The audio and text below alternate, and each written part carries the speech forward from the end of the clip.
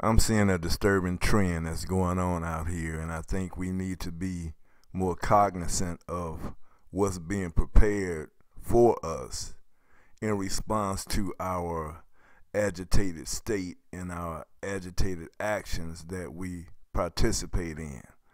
This video is prepared from a compilation of different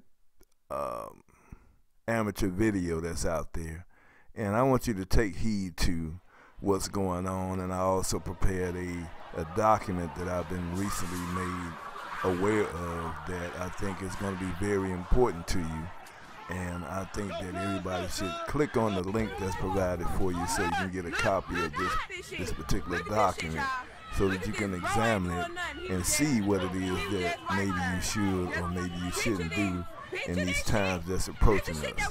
But anyway, check out the video and I'll comment on it in a minute. Once again, click on the link provided for you and view the document entitled Army Field Manual for Civil Disturbances. This will be very enlightening for you, and I think it'll be very urgent for you to understand. But this next video is a video about a police shooting. Actually, they killed the guy, but I want you to pay attention to what's being said by the guy who got killed, as well as the people that's standing around. I want you to listen to this, and then we're going to talk about it, okay? He bagging up. He got his gun out. Oh, shit. Oh, shit. Oh, shit. Oh, shit. They got their guns out. Oh, they just killed this man. Damn. Okay, did you hear the guy that got shot? He was saying, "Shoot me now. Shoot me. Shoot me now." Then apparently the police was saying, "Drop the knife. Drop the knife." As the story goes, the guy went into a convenience store in the neighborhood and he stole a couple cans of soda, and he came out and he set the cans on the ground. Then he went back in and he stole a honey bun, and he came back out waiting for the police to show up. So you probably didn't hear it because it was in a different video clip, but the guy that was apparently filming this shooting witnessed the fact that the store owner had called the police, because I heard him say, "Did you call the police?" So apparently the store owner called the police. Then the police showed up and he was still acting irate, and you saw the result of it. But what I want to comment on is the fact that this guy got shot 9 times.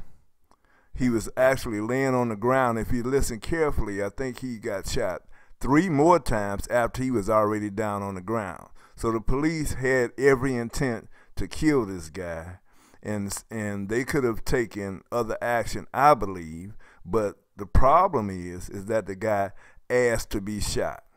He said several times, "Shoot me now." Take another listen to it. You'll see what I'm talking about.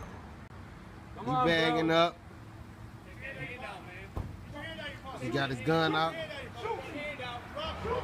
Oh, shit. Oh, shit. Oh, shit.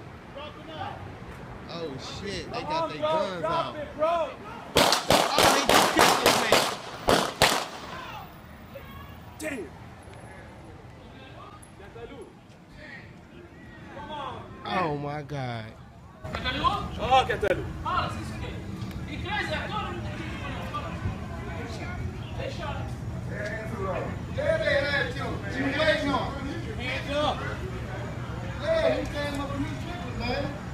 They just killed him.